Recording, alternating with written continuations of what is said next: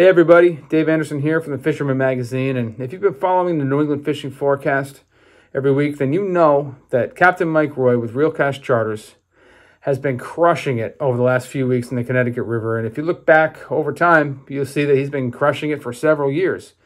He relies heavily on soft plastics to get his work done and put his charters on all these awesome fish.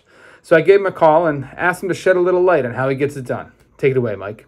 Hey guys, I want to give you some tips for early season striped bass fishing. Spring fishing can be challenging because the fish are still lethargic and they can be real hesitant to bite. So the real go-to lure this time of year is going to be some variation of a soft plastic.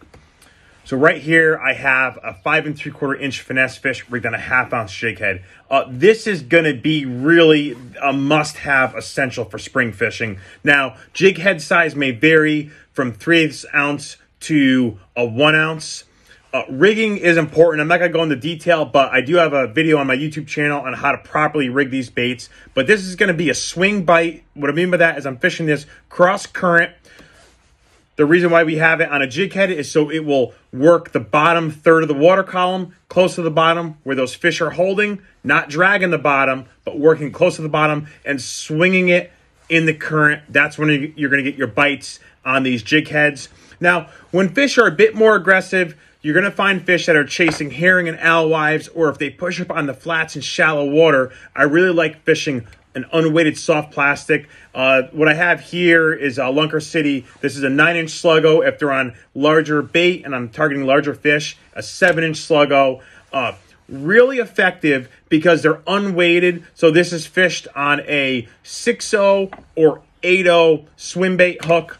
And what makes them so effective is they have a very slow sink, almost a neutral buoyancy. So what I'm going to do when I'm working this is it's going to be like a walk the dog action where I'm getting this to work real erratically side to side, and I'm going to stop it and pause it and just let it sit there and slow sink, and that's when I'm going to get a lot of bites from those early season stripers. Now we're talking about tackle. So regardless of how much your setup costs or what brand it is, it's important to match the tackle to the size lure you're fishing. So in the spring with finicky fish, we're often throwing smaller soft plastic like this 5 3/4 inch finesse fish, and I have to match it appropriately to a lighter, what I call a finesse setup. So I'm using a 15-pound Power Pro braided line.